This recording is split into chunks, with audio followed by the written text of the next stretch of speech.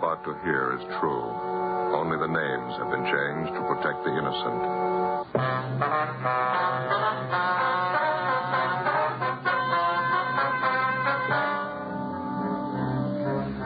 You're a detective sergeant. You're assigned to Juvenile Bureau. Dozens of petty theft cases are reported in one of the residential areas in your city. The victims, neighborhood businessmen. The suspects, teenage high school students. Your job? Stop them.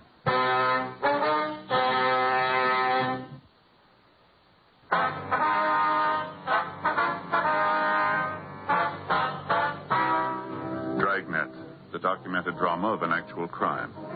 For the next 30 minutes, in cooperation with the Los Angeles Police Department, you will travel step by step on the side of the law through an actual case transcribed from official police files.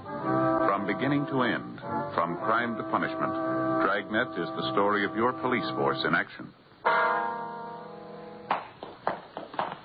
It was Tuesday, February 4th. It was cloudy in Los Angeles. We were working the night watch out of Juvenile Bureau, assigned to University Division. My partner's Ben Romero. The boss is Inspector Bowling. My name's Friday. We were on the way out from the office, and it was 7:13 p.m. when we got to the corner of South Waverly and Chester Avenue. The grocery store. Guess that's him back there at the meat counter. Yeah. Come on. Looks like he's getting ready to close up. Yeah, I guess we just about made it in time, huh? Excuse me, sir? Yes, sir. Help you, gentlemen? We're looking for Henry Loomis. Yes, sir. That's my name. Police officers, Mr. Loomis. My name's Friday. I believe I talked to you on the phone. Oh, yeah. This is my partner, Sergeant Romero. Mr. Loomis. Wonder if you'd mind waiting a half a minute, officers. Just getting a little bookwork straightened out here. Today's receipts. Yeah, I'll go right in. Won't take but a minute. Let's see here. 37, 45, 37. There we go. Ain't that lousy bookwork. Gonna get a girl to come in and do it one of these days. Let's go up front here and talk. All right, sir, fine. Pull up a couple of stools there. Might as well be comfortable. Yes, Thank you. You talked to any of the other merchants in the neighborhood yet? No, sir, not yet. We'd like to find out what you have to tell us first. Well, it's one of those high school kids, I can tell you that. I'm sure of it. I don't want to sound like an old grouch, but this stealing's got to stop. You get quite a bit of business from the high school trade, do you? Afternoon now, and then just after school lets out. Usually have quite a bunch of them in here around those times. Mm-hmm. Do you especially cater to the high school crowd? I mean, do you serve lunch here or anything like that? No, I don't. I usually get the kids to take their lunch. They come in and buy soda water or milk to drink with their sandwiches.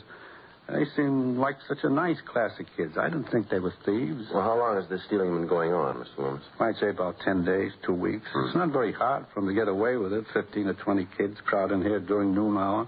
I'm usually busy up at the counter. It's no great trick for any one of them to make off with a couple of dollars worth of merchandise. You say this happens just about every day? Every day the kids are in here, yeah. I tried playing detective myself for a while, trying to catch the guilty ones. Didn't do much good. Mm-hmm. As long as this stealing's been going on, Mr. Loomis, has it ever amounted to more than just a few dollars worth of food every day? No, that's the funny part of it, Sergeant. When I check back on my inventories, it's always just about the same amount. A few cans of meat, vegetables, butter, a few loaves of bread.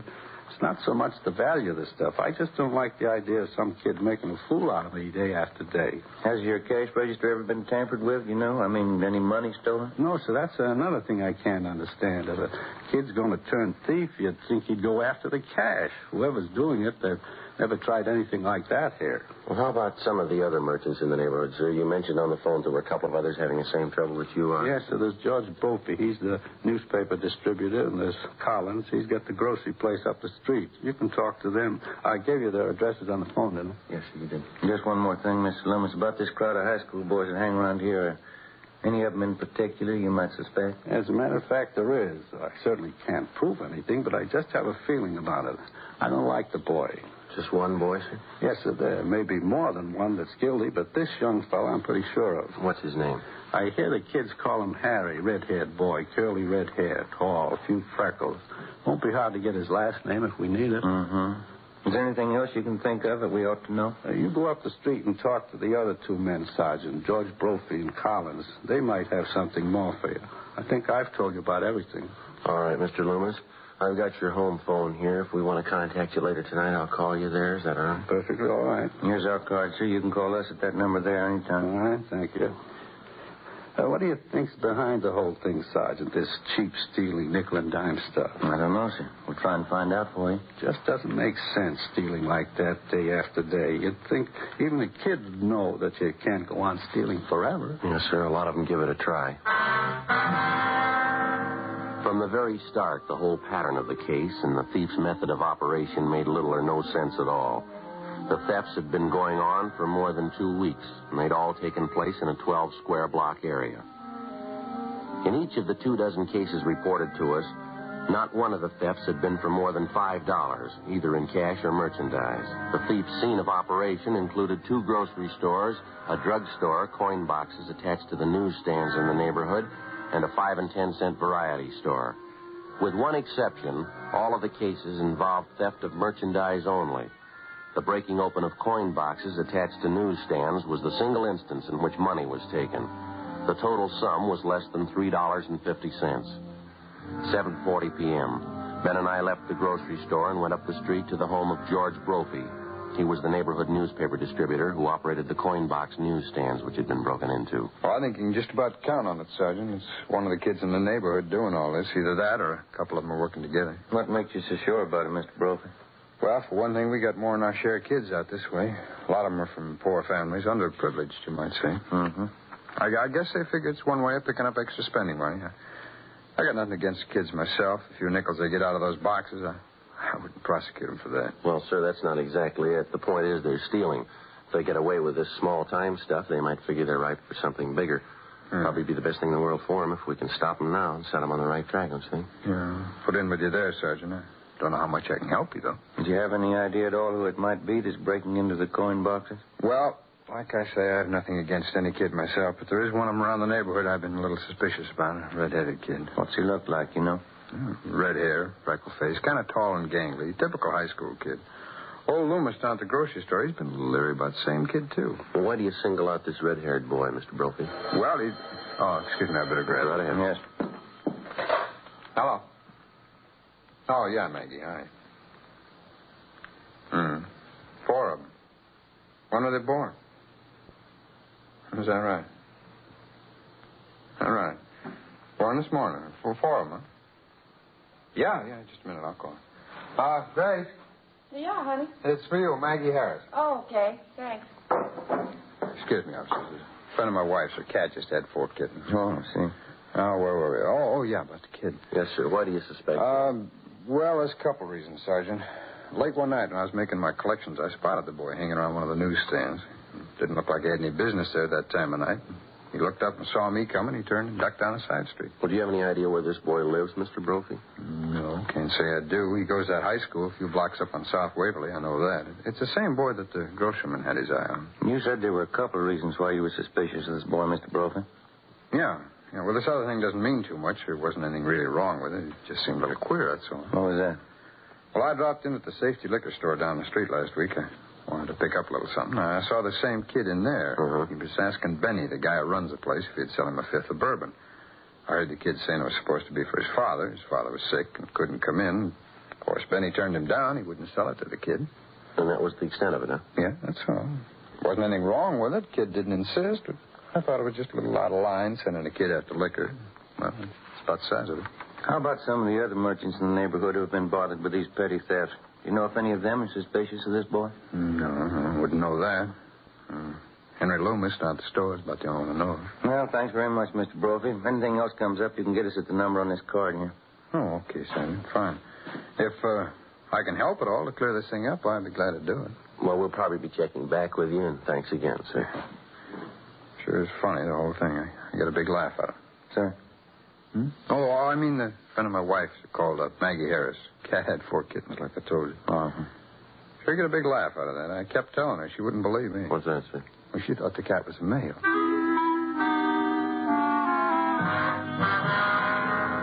The next morning, Ben and I continued checking with various merchants and residents in the neighborhood where the series of petty thefts were taking place. We located and questioned one more shopkeeper who was suspicious of the tall, red-haired boy known as Harry. That afternoon, we went to the high school on South Waverly Avenue to check on him. From his first name and his description, he was identified by the boy's vice principal as Harry Thomas Dunbar. He was 18 years old and a sophomore with an average scholastic record. We were told that Dunbar had left the grounds about half an hour before with the high school's basketball team. The group was headed for one of the local sports pavilions where the team had one of its more important games scheduled for that afternoon. Harry Dunbar was in charge of selling the printed programs for the game. Ben and I drove out to the sports pavilion and checked with one of the boys collecting tickets at the door. He told us we'd find Harry Dunbar inside at the program stand. These high school kids sure take their basketball seriously, don't they? Yeah, big turnout, sounds like.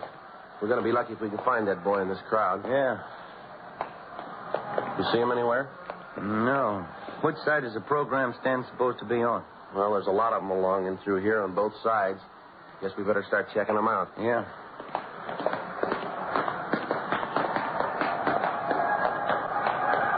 Joe. Yeah. That stand back there on the left, you see? Red-headed kid? Yeah, let's check him, huh? Okay. Programs, dime. Complete programs for the game, 10 cents. Excuse me, son. Program, mister? Your name, Harry Dunbar? Yeah, that's right. We're police officers, Harry. We'd like to talk to you for a few minutes, if it's all right. Oh. Well, I can't talk to you now. I'm pretty busy selling these programs here. Then suppose we wait a few minutes, son. See, you only have a few left there to sell. No, it wouldn't do any good waiting. When I sell these, I got something else to do. It's only going to take a few minutes of your time, Harry. We won't keep you long. What is it, officer? What do you want to talk to me about? Just have a few questions for you, son, that's all. Can you step out in the lobby with us for just a minute?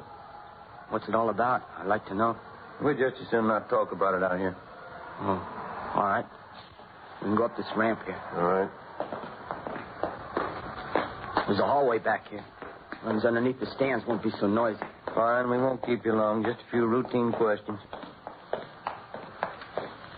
This ought to do okay. What is it you want to know about? Do you know a Mr. Loomis? Harry runs a grocery store near the high school. Yeah, old man Loomis. I go down to his store and eat lunch sometimes. Why? How about a Mr. Collins? He runs another store near the high school. Yeah, I know the place. Sometimes I go there, too. A bunch of the kids hang around there during lunchtime. We've had quite a few complaints from Collins and Loomis, some of the other stores in the neighborhood, too. We're checking on some of them. Thought maybe you could help us out, Harry. No, I couldn't help you any. Mr. Collins and that old man Loomis, they don't like us. They want to get us in trouble. I think they're lying. Lying about what? About us kids stealing things out of their stores. I bet they even told you I'm stealing things from them. Are you, Harry? Of course not. They can't say any of us stole things. They don't know. They can't prove anything. Do you know the man that distributes newspapers in your neighborhood, son of Mr. Brophy? Who? Mr. Brophy.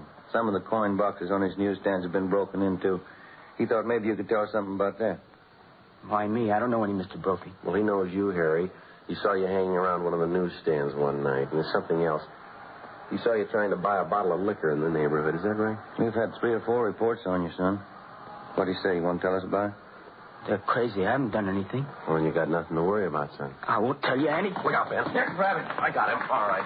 Hold it up, son. Let me go. Let me go. Take it easy, young fella. I haven't done anything. I haven't. Now, let me go, please. I haven't done anything. Why'd you try to run away? I have to get home. I got to get home right away. All right, son. We'll take you there. No, you can't go with me. I have to go alone. Afraid we're going to have to hold on to you, Harry. Either we take you home or we take you downtown. Which is it? I tried to tell him I couldn't do everything.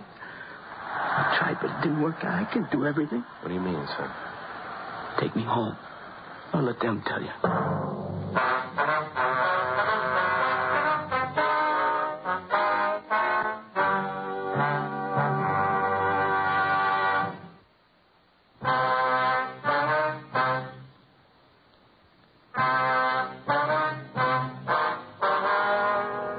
Wednesday, February 5th, 4:15 p.m. We left the sports pavilion, got in the car, and started to drive our teenage suspect, Harry Dunbar, to his home. On the way, we questioned him about the series of petty thefts which had been going on in his neighborhood. We asked him about stealing merchandise from the grocery store run by Mr. Loomis. He admitted he was responsible. He said he'd been stealing things from the store for more than a month. We asked the boy about the petty thefts from the grocery store operated by Mr. Collins. Again, he told us he was responsible. He also admitted stealing from the neighborhood drugstore and the variety store, in addition to breaking into the coin boxes on the self-service newsstands. In each instance, he described his method of operation. He estimated that over a period of some 4.5 weeks, he'd stolen approximately $50 in merchandise and about $5 in cash. We asked him why. He refused to answer. You must have had a reason for doing all this, Harry. Why don't you tell us? We're going to find out sooner or later. Sorry, officer. Just next turn to your left. Okay. What's the matter, son? You afraid of what your folks are going to say? No, that's not it.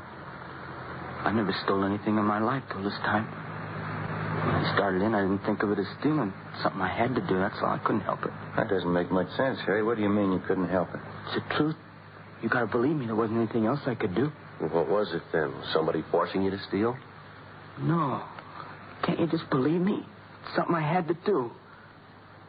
Sergeant, can't you let me off here? I'll walk home the rest of the way. I promise you I'll come in and see you tomorrow. Huh? Well, you know we couldn't do that, son. You've already admitted stealing from a half a dozen stores in the neighborhood, breaking into those coin boxes. It's going to have to be straightened out one way or the other. But I can pay him back for what I took. I got a job. I'll pay back every one of them. I believe you, son, but there's still a lot of explaining that's going to have to be done.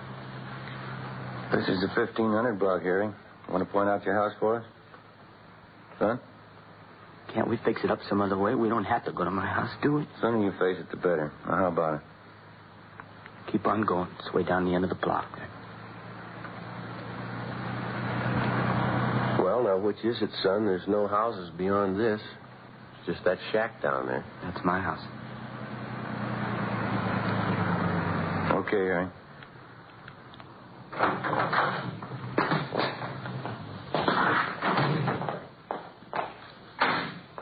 Maybe I better go in first, see if everything's all right. It'll be all right. We'll come with you. Ben and I followed the boy up the stairs and into the house. From the outside, it looked run down and badly in need of painting. On the inside, it still looked in fair condition except for the housekeeping. The floor of the living room was littered with soiled clothing, cigarette ashes, dirt, and dust. The few pieces of furniture didn't look much better. A card table set in one corner was crowded with dirty dishes and scraps of half-eaten food. Across the room was a baby in a crib. Couldn't have been more than a few months old. Apparently, the bedclothes in the crib hadn't been changed for days. Next to the crib, huddled in an army cot, underneath a few thin blankets, was a dark-haired little girl, maybe 2.5 years old. Her face was thin and pale. She was asleep. Through an open door, we could see into the next room where a woman was lying on a couch. There was an empty glass and a newly opened bottle of whiskey on the nightstand. Should have let me come in first, officers. Would have had a chance to clean up a little. Kids mess up the house, you know. Harry, is that you, Harry? That's my mother. Resting a little, I guess. This is the baby in the crib. His name's Jerry. Well, that's my little sister on the cot there. Her name's Annie. Get your mother out here, will you, son? We want to talk to her. Don't get mad at her, huh, will you? Ma's had a tough time lately. She tries to do her best. What's the matter with the kids here, son? Have they been sick? Yeah, the baby had a cold, but I got that medicine there from the drugstore. He seems to be okay. I'm not so sure about Annie, though. She had a bad cold. Doesn't seem to be getting over it. You want to take a look, man? Yeah. Get your mother up, son. Yeah. All right.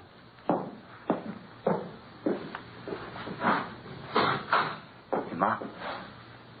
Ma, get up, will you? What is it? Who'd you bring home with you? A couple of policemen. They want to talk to me. What'd you bring them in for? Close the door there. I have to fix up a little. My mother will be right out, officer. All right, son. Joe? Yeah. We better get to a phone right away. It looks pretty bad. What is it? Baby needs a doctor. A little girl here. I hope she does, too. What? I'm not sure she's alive. An ambulance was called immediately, and Harry Dunbar's 2-year-old sister, Annie, and his baby brother were both rushed to the general hospital. The mother, identified as Mrs. Florence Dunbar, was taken downtown and booked at the main jail on a drunk charge. 6:45 p.m. We took the boy, Harry Dunbar, over to Ben's house. We put in a call to the general hospital to check on his little sister, Annie, and his infant brother. They told us both the children were suffering from malnutrition. The little girl, Annie, had double pneumonia. Miraculously, the baby seemed to have been spared. He was sick, but his condition wasn't considered serious. After Ben's wife fed him dinner, 18-year-old Harry Dunbar sat down and told us the story. 3 months before, his father had deserted the family. His mother had made a pretense at supporting Harry and the 2 babies and then gave it up in favor of drinking. The whole burden of keeping a family alive was piled on the youngster's shoulders. Besides school, He had 3 odd jobs that he worked at to earn enough money to pay the rent, the gas and light bill, food, and general necessities. It wasn't enough, so he had to take to stealing. His mother wouldn't work, but at the same time, she wouldn't let the boy apply for charity. He slept at Ben's house that night, and the next morning at Juvenile Bureau, he gave us the rest of the story. I guess it got too much for me. I don't know. I could sneak the food and medicine from the stores, all right, but couldn't seem to get enough money together. The rent bill and all that. Kids need clothes, too. Well, why wouldn't your mother let you apply for help, son? Some of the local charity. Well, Ma'd never go for that, officer. She'd get mad when I talked about it. Said she had too much pride to take charity. Mm-hmm. Did your mother know that you were stealing the food and medicine that you used to bring home? I don't know. Guess so. Wouldn't be so mad at her, but every time I got some money together to pay bills, she wanted me to buy whiskey for her. She begged so much I couldn't say no. We're having your mother brought over from the main jail, Harry. We'd like to find out if we can't locate your father. You want to check outside, Ben, see if they brought Miss Dunbar over yet? Yeah, okay. Thank you. How about the kids, Officer Annie and the baby? How they doing? Oh, I checked the hospital, Harry. The doctor's going to call us as soon as he can. Ma, I should have known better. Poor little kids. I'd take care of myself, but they had to depend on her. She'd only stopped drinking. Go right in, Mrs. Dunbar. Harry, you all right, son? What have they been doing to you? I'm all right, Ma. Don't hang on me like that. I was worried about you, Harry, you and the kids. I'm sorry they got sick. I didn't know. It's just bad luck, Harry. We got to stick together, you and me. There's a chair here, Ma. Sit down, huh? Hey, Joe. Yeah. Hospital call. They took the message outside. Here you are. Oh, thank you. The hospital, officer? About Annie, the baby? Yeah, that's right, son. About your little sister, Annie. What about her? What'd the doctor say? Well, it's not good, Harry. The doctor called and said Annie had pneumonia. Pneumonia. She'll be all right, though, huh? To take care of her? Well, it's not that way, son. I mean, the doctor said... look, you tell him what you do. Well, what is it? What about Ann? We got a right to know. She's my little girl. Sergeant, you can tell me. You want to sit down, Harry? Yes, sir? Annie died 10 minutes ago. The doctors tried. They couldn't help. Annie dead? That's right, son. She's only a little kid. She's only 2 years old. Harry. Harry, son. Poor little Annie. Why did it have to be her, my own little girl? My own little Annie. Be good to me, son. I don't know how I can stand it. My own little girl, Annie. Go outside, Ma. Go outside. No, Harry. I need you. I need you more than ever, son. Be good to me. We have to stick together now.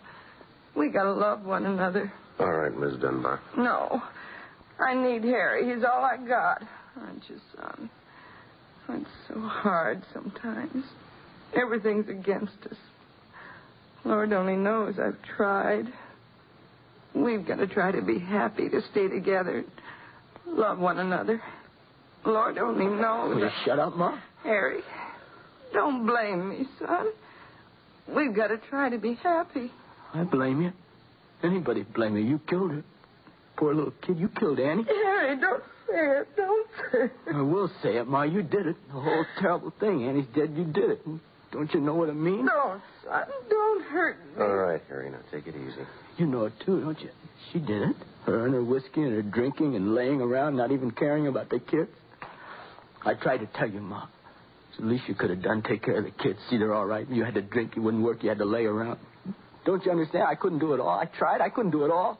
You had to go on drinking and lay there and let watch Annie die. Please, son, don't say that. We gotta love each other. I wouldn't hurt Annie. You know your mother never do that. You're not my mother. You're not anybody's mother. You don't know what you're saying. Harry, I'm your mother. Lord knows I've tried to be a good mother. You don't mean what you're saying. Goodbye, Ma. I hope I never have to see you again. Harry, please, don't go. Ben, you better go get her. Oh. He wouldn't believe me, Sergeant. Lord knows I've tried. It's not easy, a husband deserting you the way Charlie did. 3 kids on your hands. What can I do? Yes, ma'am. Harry ought to understand. I tried. Lord knows it's the best anybody can do. Just try and hope for the best. Yes, ma'am. I've only got one question. Yes? How hard did you try?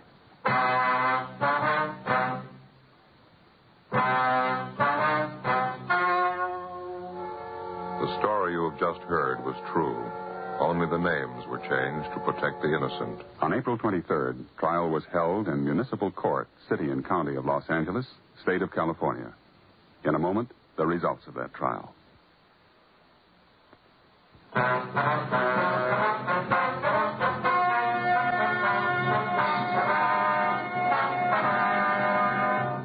"18-year-old Harold Dunbar was filed on in juvenile court. After the hearing, the court directed that the 2 Dunbar children be placed in a foster home. Mrs. Dunbar was permanently deprived of the custody of her children.